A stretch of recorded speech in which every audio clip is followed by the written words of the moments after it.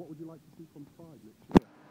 What I liked about yesterday on the march was you could see all these groups, all these different people, and so you could see the Barclays boys all dressed up in blue, their feather boas, and then you could see the people from Sri Lanka holding signs up protesting about gross oppression there, and then you could see Filipinos dancing, and you could see sports clubs all dressed up, and I got stickers by the Scouts, so it felt much more like a diverse, inclusive community, whereas previously you see all these buses go by and you go, oh God, I'm waving at a handsome boy who's not interested in me at all, whereas if you're in the middle of it, they're all flirting and taking pictures of my beard.